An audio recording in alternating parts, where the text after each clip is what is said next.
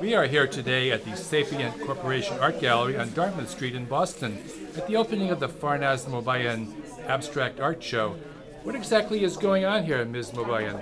Yeah, for this exhibition, for creating my paintings, I use oil and acrylic, and as far as the canvases, I use several canvases to create one painting. What I do, I paint on every one of the canvases, each canvases, and then install them together to make one piece.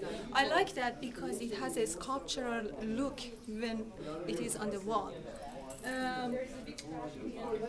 In this exhibition, which is called Journey, I have two series. In one series, I use Persian alphabet to create my paintings. And the reason I use Persian alphabet is because it's something that is very close to my heart, because I learned how to write and read with Persian alphabet.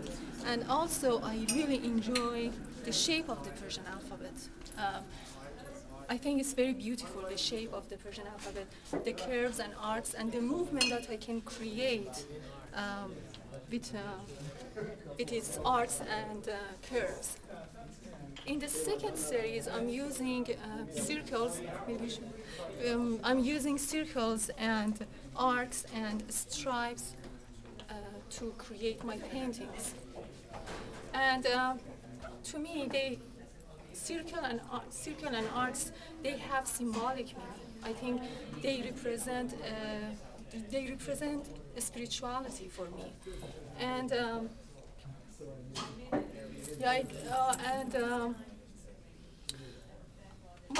on the other hand, like for example, the circle, the shape circle,